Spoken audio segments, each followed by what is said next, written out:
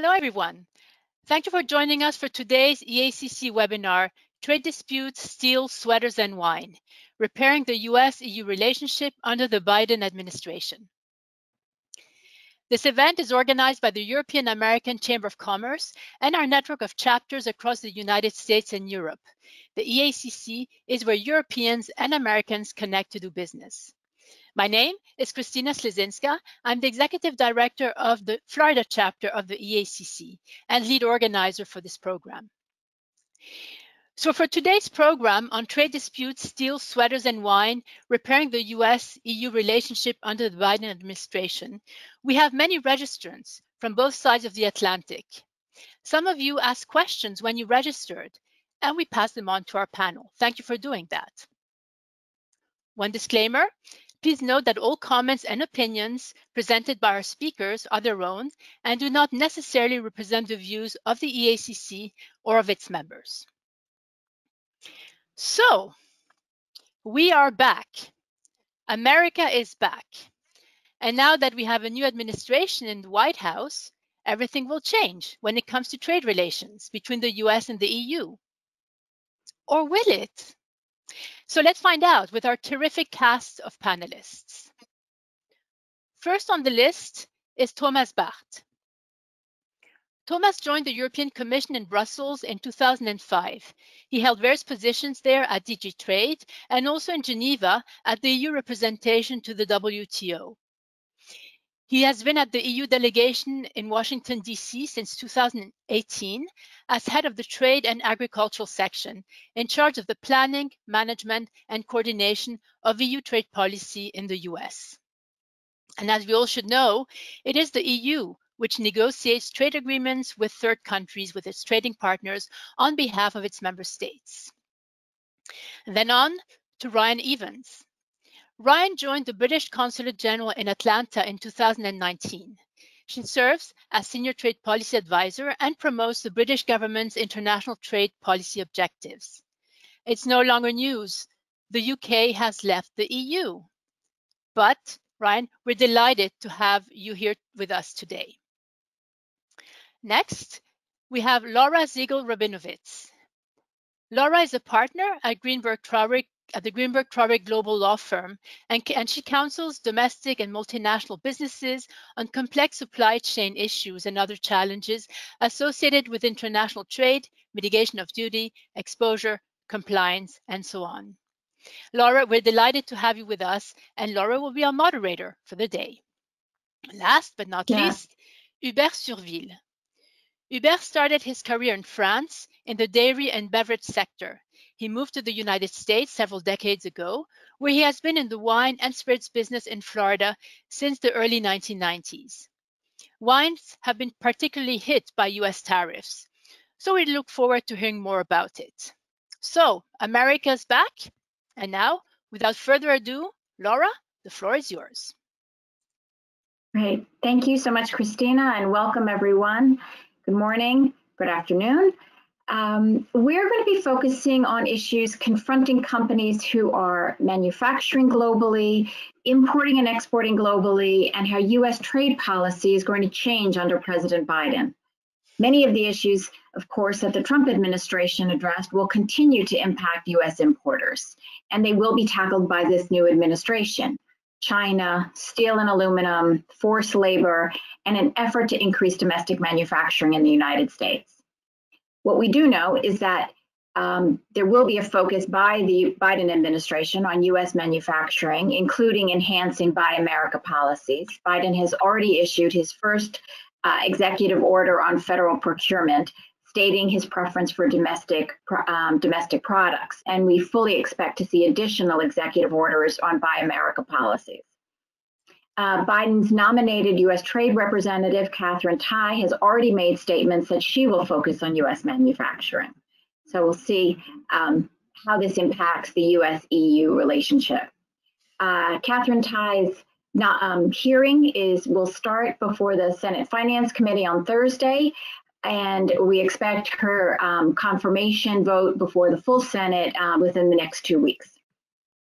So for U.S. companies, who are waiting the fate on the myriad of additional tariffs imposed by the Trump administration, they are still in place. The Section 301 tariffs on products of China, products of the EU, known as the Airbus tariffs, steel and aluminum, and additional tariffs on products such as solar products. What we have heard so far is that the Biden team is reviewing these issues, including the national security aspects. And Biden has repeatedly said that he wants to work with his European allies and other developed countries to cooperate on these issues. In fact, after the G7 meeting on Friday, the group pledged to work together in combating China. Now, our European allies have hinted that they will not be in lockstep with the United States. China recently surpassed the United States and is now the largest trading partner with the EU. And to be clear, that's in goods, not goods and services, in which case the US is still number one. The EU and China have also recently signed a comprehensive agreement on investment that was signed during the transition.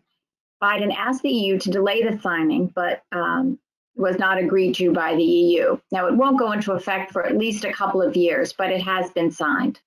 So our first question, how will the US how do we expect the US to engage with the EU and the UK? And how would you like the EU and the UK to engage with the US? Ryan first, and then Tomas, please. Yeah, thank you for that question, Laura, and thanks for having me on this panel today. I think to your first question, how do we expect the Biden administration to engage with the EU and the UK? Can only, of course, speak for the UK on this, but I think we have been encouraged by at least the tones that have been set of kind of coming back into the global conversation, coming back into the multilateral organizations of which we're all a part. And so the UK certainly wants to take advantage of every opportunity to have constructive engagement with the Biden administration, whether that's through bilateral conversations, through our G7 presidency this year, or at multilateral organizations like the UN, the OECD, and the WTO. So we're taking some of these signals as a positive and looking forward to once the cabinet is fully set up, moving forward with constructive conversations. Thank you, Laura, and it's great to join you from Washington, D.C., and thank you for the opportunity to also share some EU perspective on this question.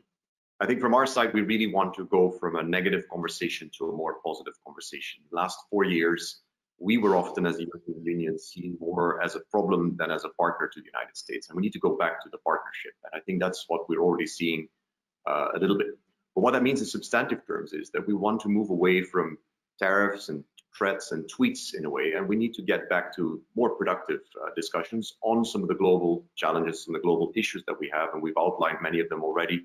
We have COVID to deal with, we have climate to deal with, we have China to deal with, and those are critical issues also from a trade perspective. So we really want to, let's say, rekindle the romance in our relationship a little bit more, get back to a more positive agenda, a more positive focus. One of the things we've always learned and heard from businesses is that businesses can deal well with complexity, but they can't deal very well with uncertainty. So we want to get back to more certainty in the relationship, and I'm pretty sure that some of the issues will still be complex and we'll have to manage that complexity. But if we can do that with a more positive mindset and with a more positive approach, appreciating the alliance basically, and then the partnership that we have, I'm pretty confident that we will get back to a productive and a very positive agenda. Great. Yeah, thank you both. So, of course, there are several substantive issues. I mean, you've addressed the change in tone, hopefully. But in terms of the substantive issues that the US and the EU need to address, we have the long-running Airbus-Boeing dispute. It's been before the WTO since 2004. Once the WTO made its findings, the US imposed additional tariffs on products of the EU imposed tariffs on US-made goods, and that, of course, is on top of the general rate of duty. 25% on consumer products, 15% on aircraft parts.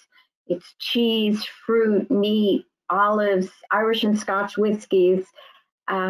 And I know from our discussions, Thomas, that there's a great appetite by the EU to work with the United States on this issue.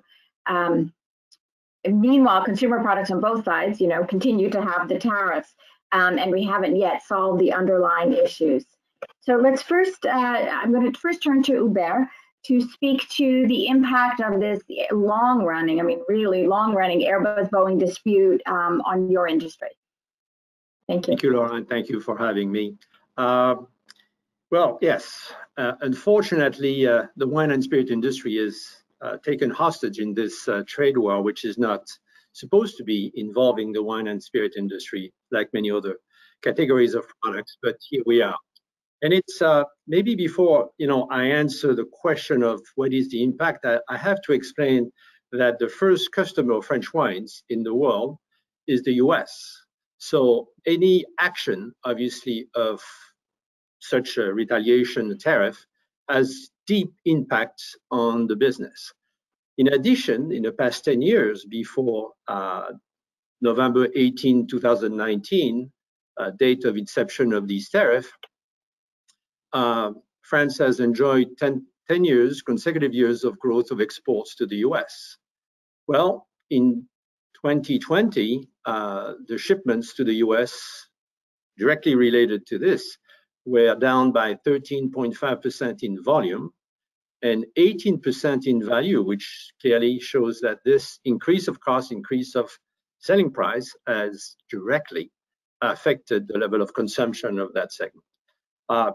It is, I guess, also noteworthy that these tariffs have been cleverly imposed in a way that not every country, but the wine and spirits, for instance, is stacked the same way.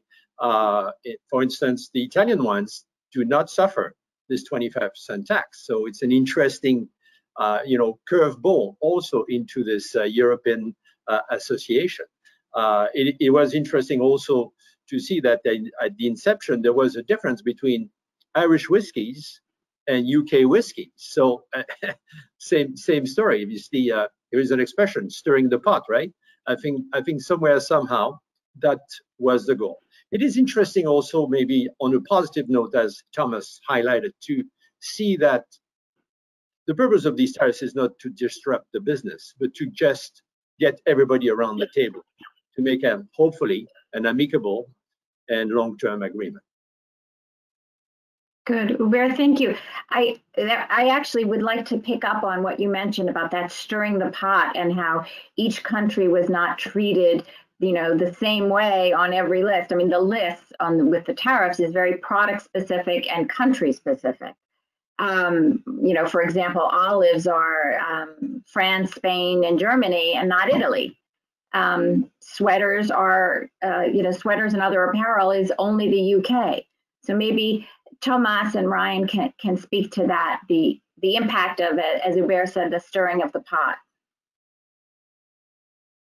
Well, first of all, if I could start on this one, maybe you said it already, Laura. This is a long-standing dispute, and I think Hubert is right. We need to come to the table, and I think we are ready to be negotiating on the table, because really all the elements, after 15 years of litigation, all the elements are there, and the priority should clearly be to settle this dispute, which we're very willing to do. And we have made a proposal to suspend tariffs for a period of 6 months, and that's the time we think we need, and perhaps even less, to work out a solution. And that is really what we need to do. All the elements are there. The legal procedures have been completed.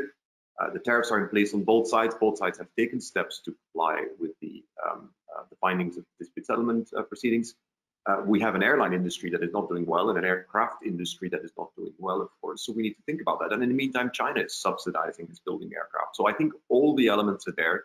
What we really need is a focused effort now to come to the table and to solve it. We are certainly ready. We were ready to do the deal already with the Trump administration. For some reason, the Trump administration was not ready to do it then, which is why we now propose to take 6 months and to solve this dispute as well as others, which I'm sure we'll talk about, and work out a solution. Now, on your point, maybe specifically of the US targeting certain member states in certain sectors. And first of all, I should say I understand how the wine and spirits industry more generally, as well as other industries, feel that this is very unfair, because this is not, they're not selling aircraft, they're selling wines, which is a wonderful product, of course.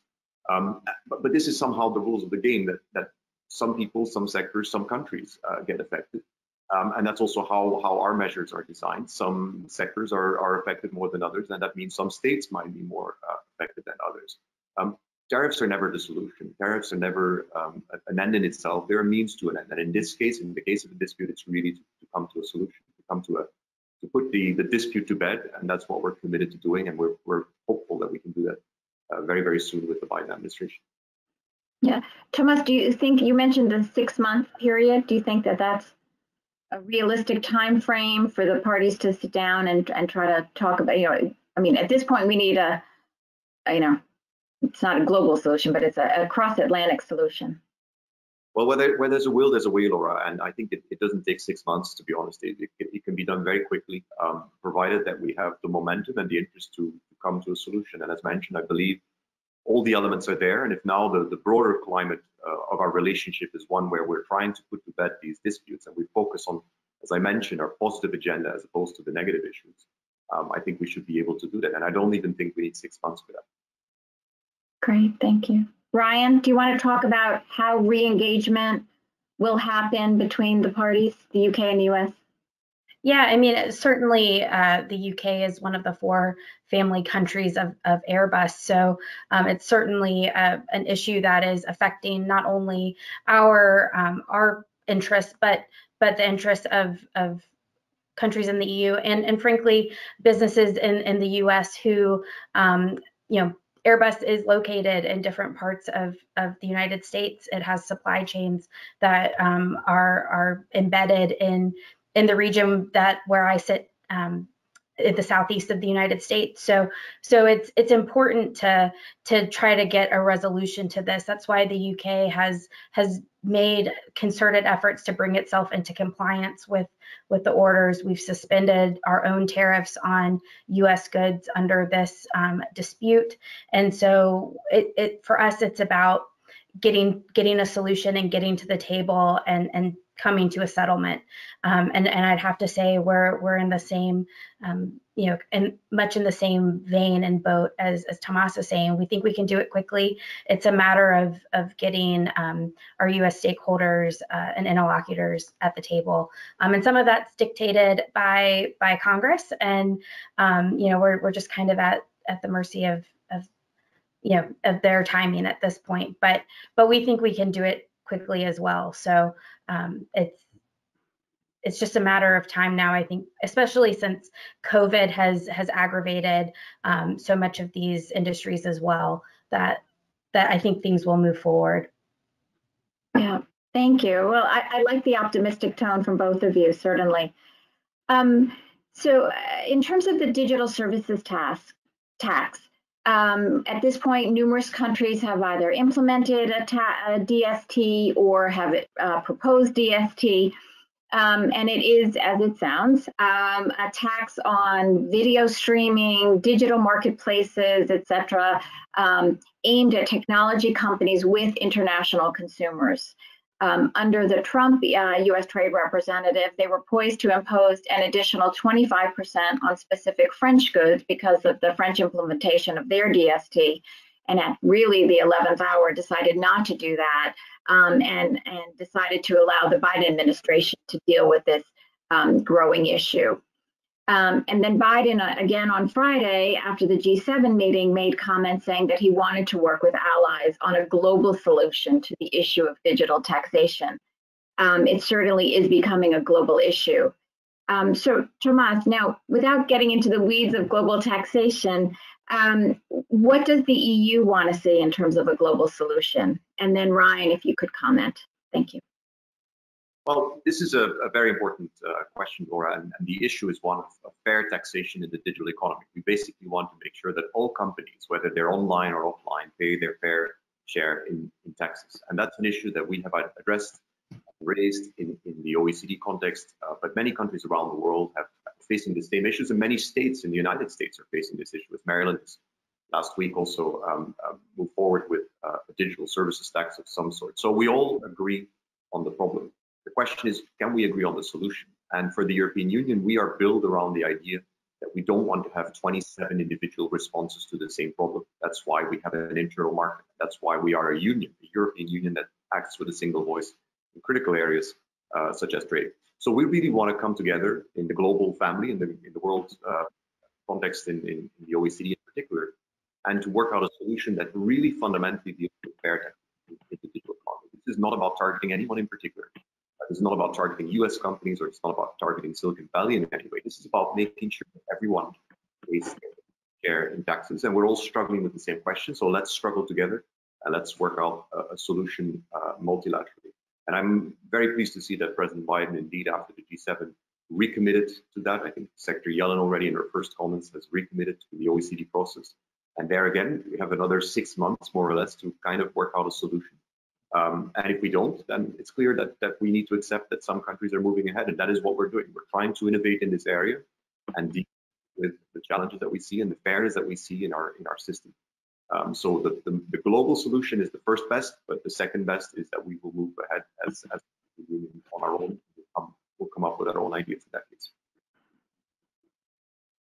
Yep, and on this point, the UK has already set out its proposal for a DST, and it was a process, right? The UK consulted with industries and developed a regime that it feels is, or that we feel is, proportional interim solution. It's not, our preference is to go through the OECD process and come to a global solution, but certainly with the amount of tech industry in the UK, it was important for us to come to some kind of process that we can use in our new role. And we have also been encouraged by Secretary Yellen's comments on the OECD process, and looking forward to taking this forward on the G7 finance track, and especially when the leaders summit occurs in June.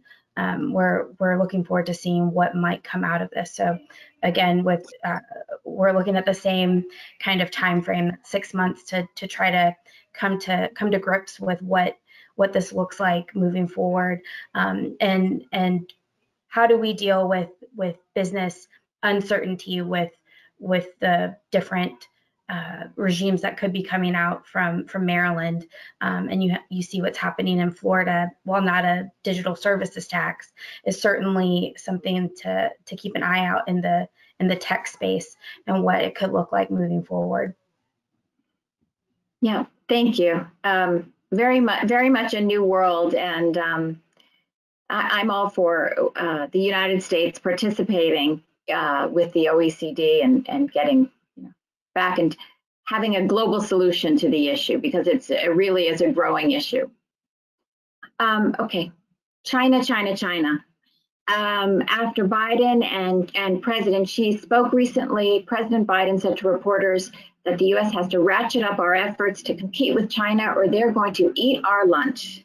Substantively, then, the White House issued a statement saying that Biden raised his fundamental concerns about Beijing's coercive and unfair economic practices, as well as human rights issues and preserving a free and open Indo-Pacific region. At the same time, it is clear that the Section 301 tariffs on products of China will remain in place until after the administration's review. And at that point, the administration will decide which ones, if any, to roll back. As most of you know, I'm sure the 301 tariffs were imposed by the Trump administration on $370 billion worth of goods manufactured in China and imported into the US. And those tariffs are at 25% additional duty, or an additional 7.5% on a smaller list. Clearly, Biden would lose any leverage if he just immediately rolled them back, and he's not going to do that.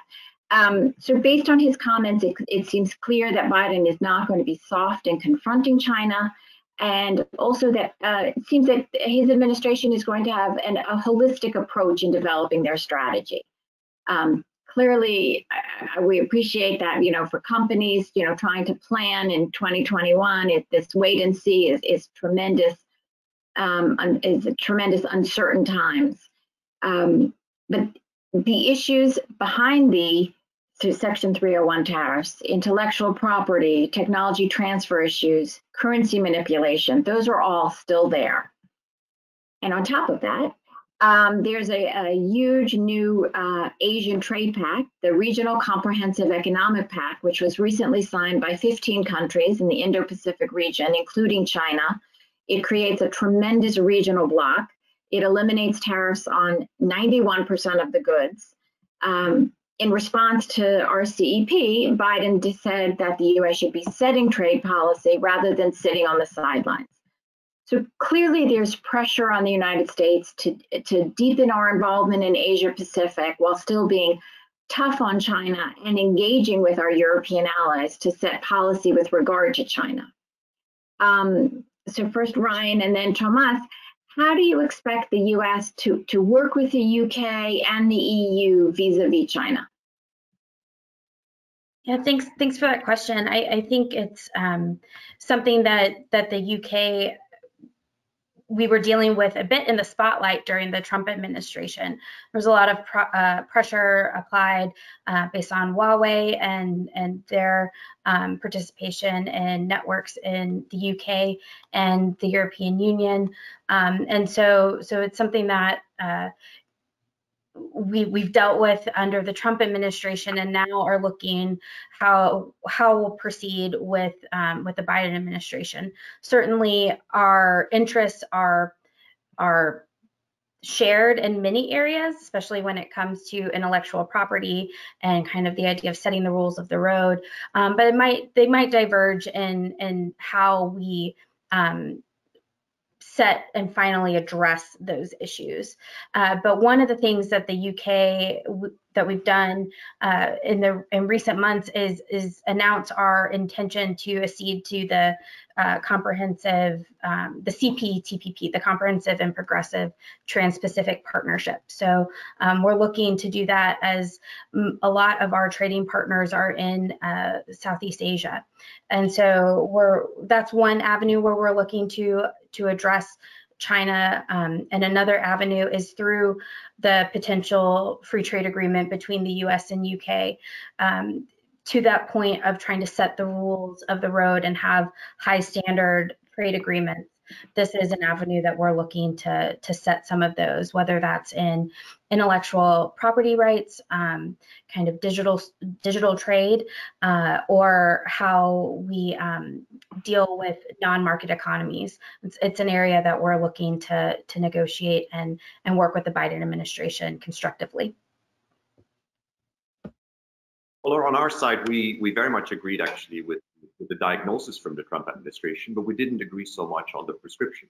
And I think the critical question here is, can we agree together with the Biden-Harris administration on how to deal with China, and what is our remedy fundamentally? The diagnosis is clear. There is, at least from the trade and economic perspective, a too large public footprint on private markets in China. We're seeing that in the form of forced technology transfer, as mentioned, IP violations, state-owned enterprises, and trade distortions and uncompetitive behavior more generally. Now, if that is our problem, how do we deal with it? Tariffs, in our view, wasn't really the solution. It never really is a solution, as we just discussed in context of our disputes. But what we really need to do is to work together and to come together on a common goal of dealing with this challenge of having new rules, stronger rules, and better rules to fundamentally deal with uncompetitive behavior and with trade distortions. And that's why the European Union, together with the United States and Japan, has engaged in what is called a trilateral process, where we define as sort of a laboratory, we define the rules of the road that we want China and others to subscribe to. And obviously that is going to be a collaborative effort at some point with other allies, and we need to have that conversation with China. But alliances are clearly key, and so we expect Biden administration to work with us and to work with in a similar direction. And fundamentally deal with the challenges that I think we also agree on. Great, thank you both. So going back to Biden's focus on domestic manufacturing for a minute, the U.S. steel industry is very against lifting tariffs on steel and aluminum. So right now we don't know what will happen with the tariffs and quotas that the Trump administration imposed on steel and aluminum. Most likely, President Biden will do a country-by-country review. I know there's been a push by the Europeans to remove tariffs on EU steel and aluminum. the Europeans are, offended that they were imposed under a national security provision, Section 232 of the Trade Act of 1962. So other than, immediately lifting the tariffs, how would you like the steel and aluminum issue resolved? Thomas and then Ryan. No, I mean, again, what we need to focus on here is what is the actual solution, what is the actual problem rather, and the actual problem is overcapacity in China. We have a huge problem of overcapacity in the steel markets, and that is not caused by high-end European steel producers. That is caused by lower-end producers coming mostly out of China. And so we need to confront that problem and recognize that the imports of steel into the United States from Europe are not a national security. That's where we need to start, and at the same time as we recognize that, we need to find a way to deal with the real problem here, which is the Chinese overcapacity question. We're ready to do that. We can work together in the OECD context, in the context of the Global Forum on Steel, for example. We can have more transparency, have more discussions, and have more disciplines to really deal with the problem there where it exists and where it arises. European Union and others produce high-end steel products that are very much needed and are very much part of the supply chain here in the United States for many industries. And that is really the reality that we also need to recognize. So having tariffs, again, is not a solution in this case. These are not justifiable in any way by a national security exception, as you already mentioned yourself. And we will just need to focus on the real problem here, which is, yet again, Chinese overcapacity. Yeah, I mean, I would have to agree. The UK, from our perspective, has always been a trusted partner and ally of the United States. And so with the imposition of the Section 232 tariffs, it came as quite a shock and frankly, a disappointment. So from January 1st, we have rolled over our kind of counterbalancing measures against the Section 232 tariffs, and so we'll have to see how long that lasts. I mean, once the U.S. removes their tariffs, if and when that happens, that is something that we will then take actions to remove our counterbalancing measures. But certainly we would have to agree with Tomas that this is not how we address the real issue of Chinese overcapacity, and certainly had disagreements on the national security nature of the decision under the back in 2018. Yeah, Ryan, can you maybe for the audience explain a little bit about your counterbalancing measures? No. Yeah, I mean, I don't have all of the nitty-gritty details, and I'm happy to answer questions afterwards for people who have specific questions. But it's the retaliatory list under Section 232, meant to kind of counterbalance some of the actions or the action that was taken. So it's targeted to other industries in the United States, and meant to bring people to the table in the same way that we would look at Airbus-Boeing. So. Yeah. Yeah, thank you. It certainly does seem that there's been a tit for tat in the last several years. So free trade agreements. It doesn't look like the Biden administration will initiate many new free trade agreements, certainly not in the short term. Any new free trade agreements certainly will have enhanced labor and environmental standards. Ryan, but there is one. I'm going to look to the UK here. The US and the UK have been negotiating a free trade agreement, and it's fairly far along in the process. Can you tell us something about the timeline, how that's going? Yeah, I'm happy to talk about that. That's a bright spot in a lot of these conversations. So for the United Kingdom, we've had 5 rounds of negotiations with the United States under the Trump administration, and have made a lot of progress in several chapters, and in particular, looking at how we treat small and medium enterprises, digital trade, and some other areas related to services. And so excited about where we got to with the Trump administration, and think it's a solid foundation to start negotiating under the Biden administration. And frankly, we're ready to go. Whenever Catherine Tai becomes Ambassador Tai, we are ready to kick off round 6 of those negotiations. And kind of a part of those negotiations, but a bit separate, is, we're looking forward to when we can start up our small and medium enterprise working group that unfortunately had to be postponed because of COVID. And so once we're able to, move forward with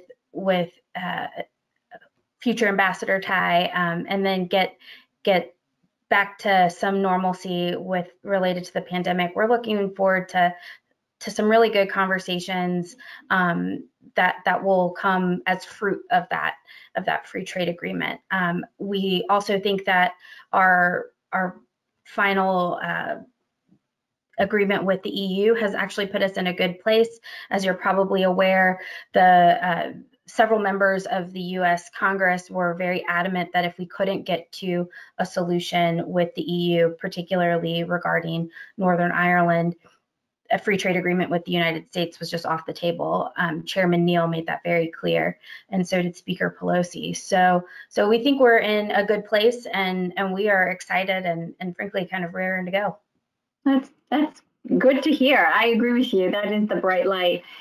Hubert and Thomas, can you speak to any potential US-EU agreement? Hubert, I know you're not a diplomat, but something in your industry that you want to speak to potentially between the US and the EU? Well, maybe it's a good moment to explain that obviously it's not that simple, I guess, and that there are always side effects.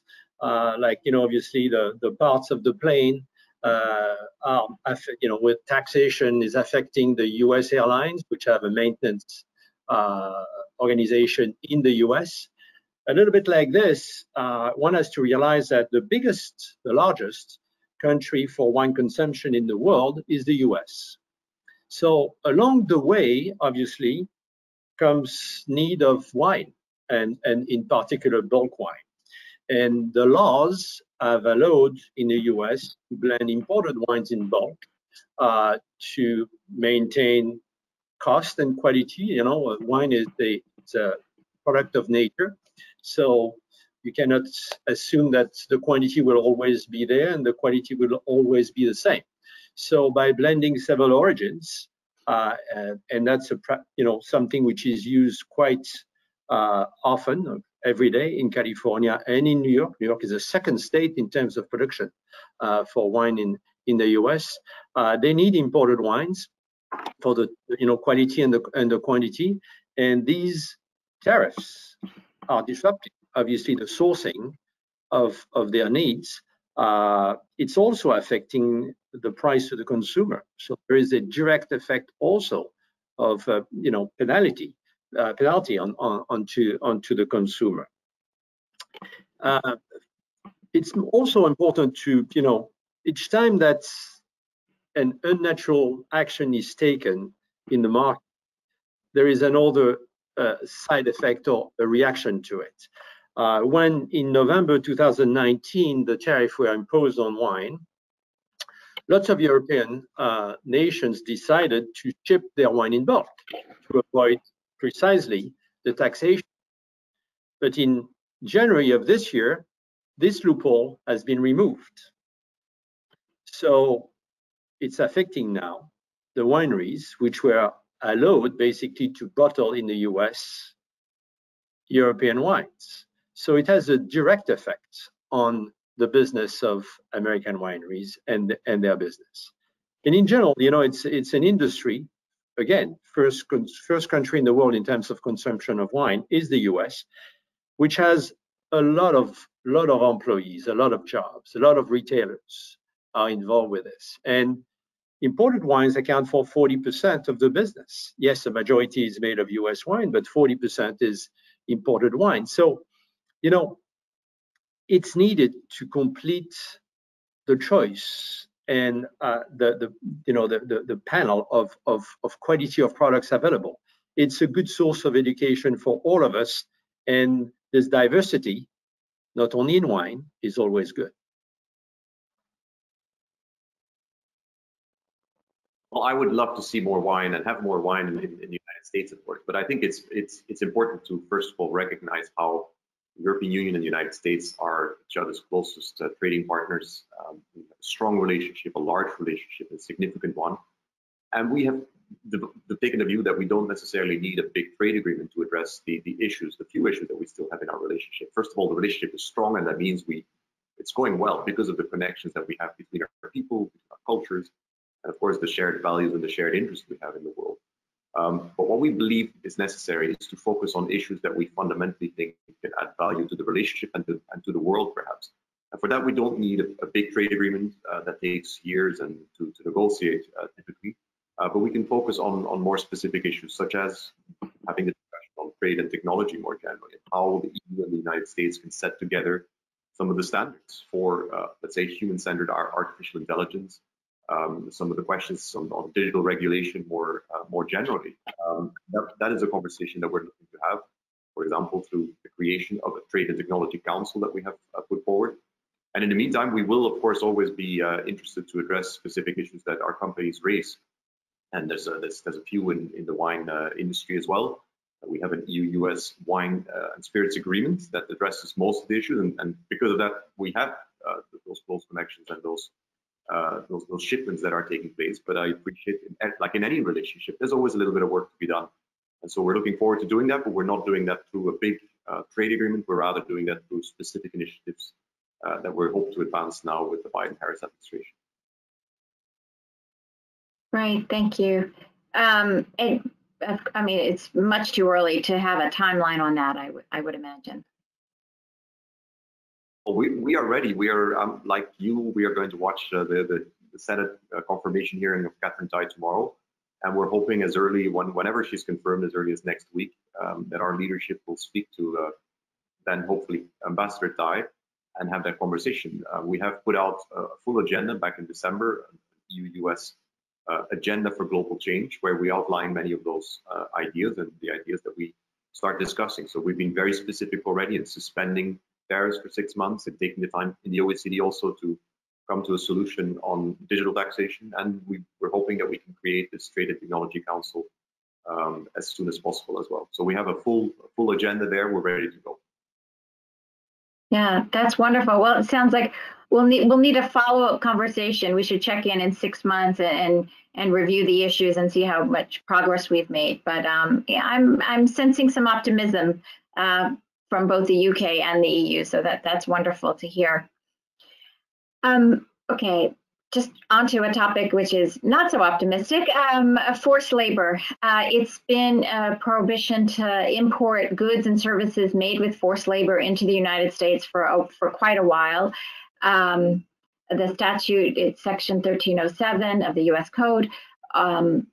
All goods made with forced labor and their parts, wholly or in part, are not admitted. It's from the Tariff Act of 1930. So as I said, it's been a violation for quite a while. And now there's a focal point on imports made in China's Xinjiang region. And there's been lots of involvement from Congress, the Department of Labor, and Customs. On February 18th, the bipartisan group reintroduced the Uyghur Forced Labor Prevention Act in the House, which creates a rebuttable presumption that goods made in Xinjiang are made with forced labor, and they're prohibited from entering the US unless there's clear and convincing evidence shown to the contrary. A bill with the same name was also introduced in the Senate, also with bipartisan support. One comment regarding the House bill: it does require public companies to disclose if they've been engaged with Chinese companies in the Uyghur region. So that's something to watch for public companies. Now, Customs has also recently issued a region-wide withhold release order, which authorizes the agency to detain cotton and tomato products from Xinjiang, and that includes goods that are shipped to other countries that contain cotton or tomatoes. that are originating from that region. Now, this is huge. I mean, just in terms of the cotton, Xinjiang supplies 1/5 of the world's cotton. Biden, it's highly unlikely that he would reverse this withhold release order. Now, goods that are subject to a withhold release order, a WRO, are detained by customs. And importers then have the option of either exporting the goods or providing proof of admissibility. And they have 3 months in which to do so. And then customs can deny entry after that time if they decide that the proof is insufficient. And it's also very clear that there's a potential for additional withhold release orders on other products, such as apparel, food, electronics. But clearly, Biden is supporting increased enforcement of forced labor provisions. Customs has increased enforcement, and there's the pending congressional legislation. So importers into the US really need to focus on this issue, protect their brands, the integrity of their supply chains, strengthen internal controls, increase visibility into their supply chains, and plan for the contingency that their products may not be allowed entry into the US. So, Thomas, the EU, as we mentioned, recently signed the investment agreement with China. The EU did get some criticism at the time because of China's human rights record with the Uyghurs. Can you speak to what the EU is doing to combat forced labor? And then we'll turn to Ryan, if you could respond for the UK as well. Well, thank you, Laura. That's a very important issue indeed, and we see a lot of discussion about it. And I should maybe start by stressing how much we share the same values with the United States, and not only share interests, but also values such as climate change and climate protection, of course, environmental protection, and forced labor is absolutely out there as the big one of the big concerns that we have and that we share with the United States. So we're very happy and looking forward to working together more on this issue as on others in making sure that we raise the level of protection and that we exclude human rights violations in China or wherever they may occur.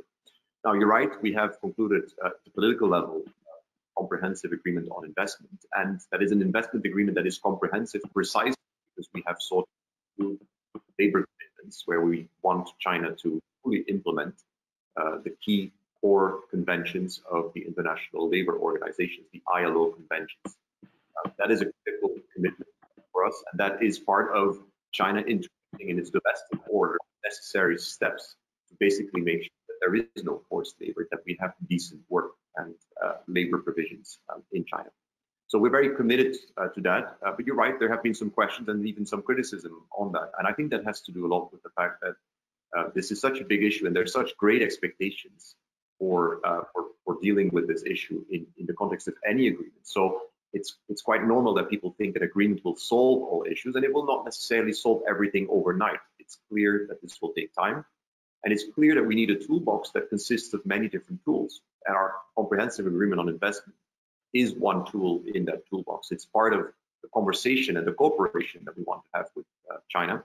But in the same way, as we were already mentioning, we need to also make sure that our companies manage and are aware of the integrity of their supply chain, which is why the European Union will come forward later this year with a proposal on what we call now sustainable corporate governance principles that will precisely also introduce a certain level of obligations on companies to make sure that they do not import or products that come from forced labor or other places around the world. So we're very committed to eradicating forced labor practices, avoiding human rights violations around the world, in particular in relation to China and to Xinjiang. And we're obviously committed to working with the United States. Don't think that the comprehensive agreement on investment is going to solve it all overnight. It's just one part of a bigger puzzle, and it's clear that we have a lot of work there, and we're looking forward to that together with the United States. Thanks. Yeah, I'm going to echo some of what Thomas has said, is that the UK and the US share many of the same values, and certainly trying to address forced labor is one of those. It's quite an active debate in the UK right now, how to specifically proceed with China and reference to the Uyghur population in Western China. So there's it's still active, and so there's no conclusive statement that I can really make on that effort. But we want to find some kind of solution to this, and there have been other areas that, particularly with supply chains and rare earth minerals and other commodities like diamonds is another one as well, where countries and companies have worked together to kind of come up with measures to look into their supply chains and create some transparency.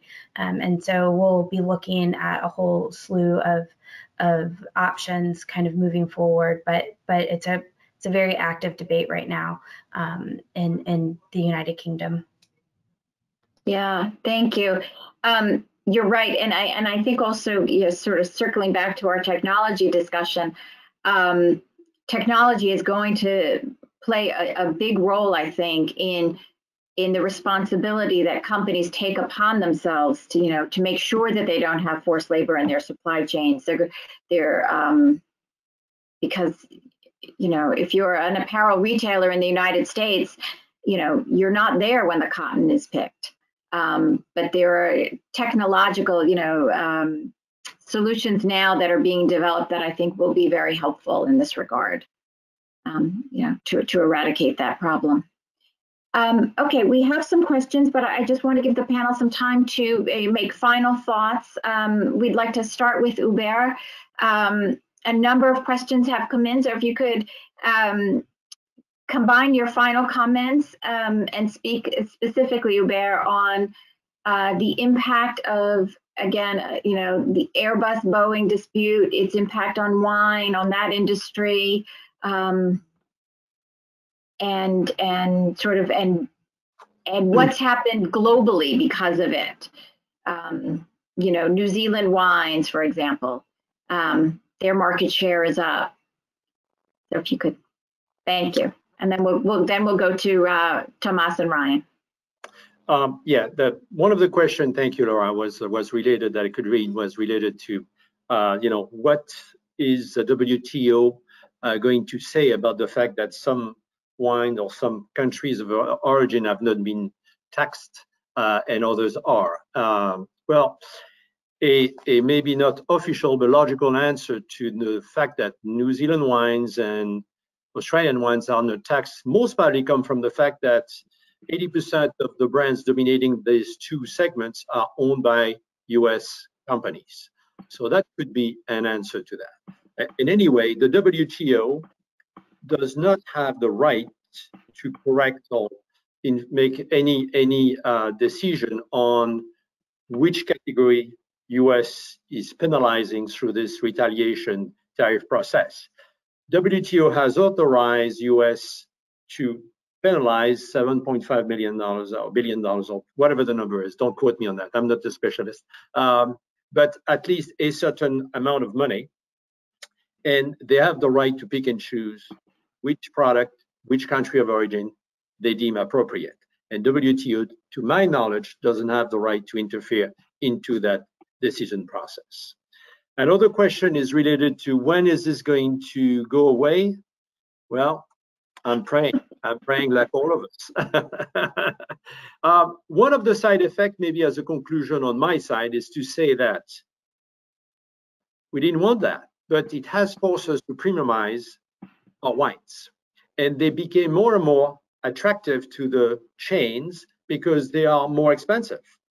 And therefore, you see in the last 6 months, business of French wines in particular up by 28% according to Nielsen, just because the price went up. And I know it sounds kind of bizarre, but the premiumization is interesting for the chain because they don't want to push the products which are at the bottom of the price. They want something at a higher level, making more money. So it's a side effect, I guess, to a retaliation tariff to help that very same country of origin products. Positive effect. Thank you. Thomas? Well, I heard you say, Laura, that you were optimistic after this conversation. I would maybe quote Charles de Gaulle, to quote a Frenchman, who said that he was neither an optimist nor a pessimist. He was determined. And we are determined to have our next conversation about wines without speaking about tariffs. We're very committed to dealing with these issues, as mentioned. We're hoping we have a partner in the White House now to remove these tensions and these threats and really come to the more positive agenda that we need to deal with. And there's plenty of global challenges out there for which we need to work together, and that is what we're looking to do. I think what is very important is what Hubert said. We are talking about a product, and that's the case for many European products that have to do with quality and that are very complementary to the US market in general. If you look at agriculture as a sector, we are exporting a lot of high value products, including wines and spirits.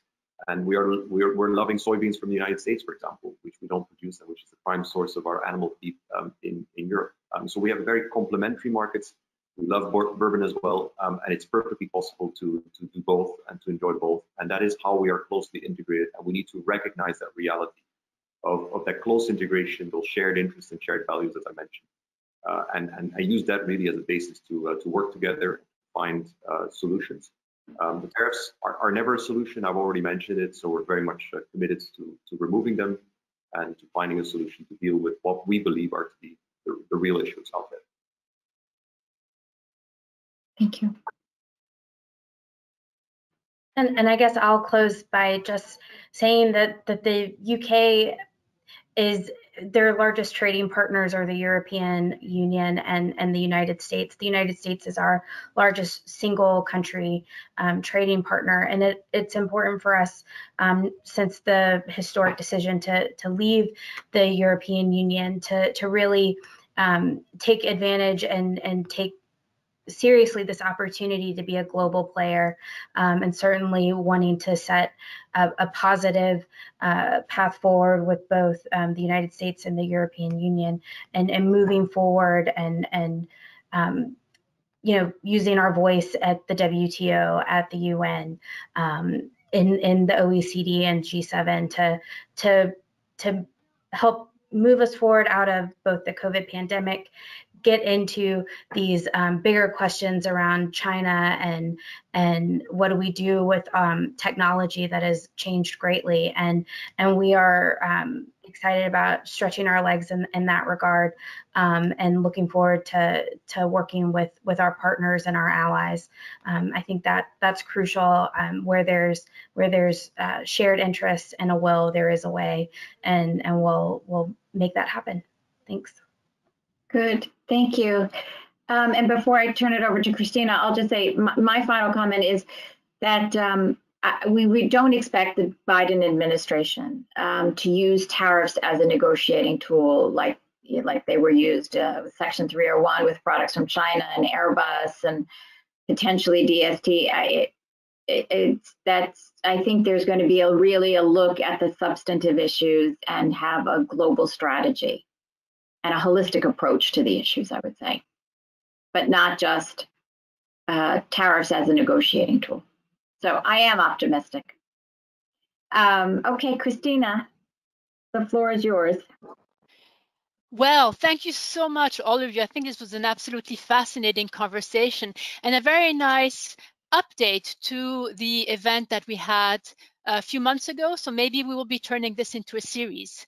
I wanted to thank our wonderful speakers, Thomas, Ryan, Hubert, and our wonderful moderator, Laura, for a very interesting and complete update on the trade relations, the US-EU trade relations, and, you know, what happens next. And I agree with Tom, determination here on both sides should be the key word. So again, thank you very much. I would like to tell all of our audience, thank you very much also for participating, for your questions. I think we've answered them, all of them live, which, you know, we're very happy that we're able to do. If you have any additional questions, you can send them on to me and I will pass them on to the speakers. EACC is a connector, so just like in live events, we'll be providing attendees with a list of participants. And then if you want to connect to anybody, you can do so via your local chapters. Also, this program was recorded and it will be available on our YouTube channel very soon. Keep an eye on that, keep an eye on our website, and we hope to see you very soon. Thank you very much to everyone. Bye.